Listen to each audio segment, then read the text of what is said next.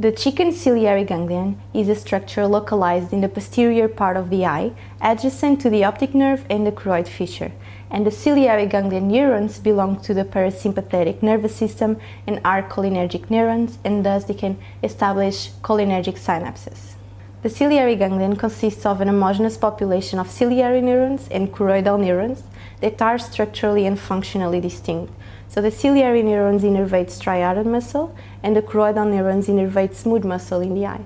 And for the first days in culture, the ciliary ganglion neurons present a multipolar morphology, and after this they start to transition to a unipolar state where one of the neurites extends and forms the axon. One of the most common studies using ciliary ganglion neurons is a study of neuromuscular synapses, which are cholinergic synapses.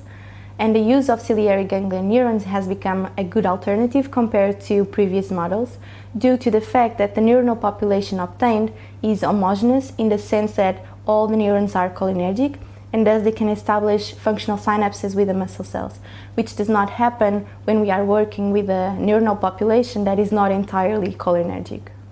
The identification and dissection of the ciliary ganglion can be quite challenging for someone doing it for the first time, so here we provide a step-by-step protocol for the appropriate identification and dissection of the ciliary ganglion, as well as the guidelines for a successful culture of these neurons.